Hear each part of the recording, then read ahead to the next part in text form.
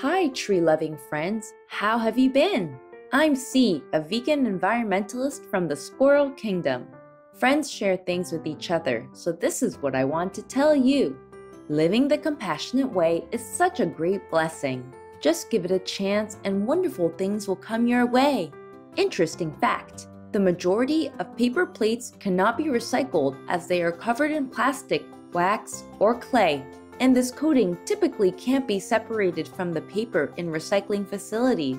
Therefore, most paper plates cannot be recycled similar to regular paper. Additionally, many cities don't allow used paper plates to be recycled as they are covered in food waste, which will add contaminants to the recycling process.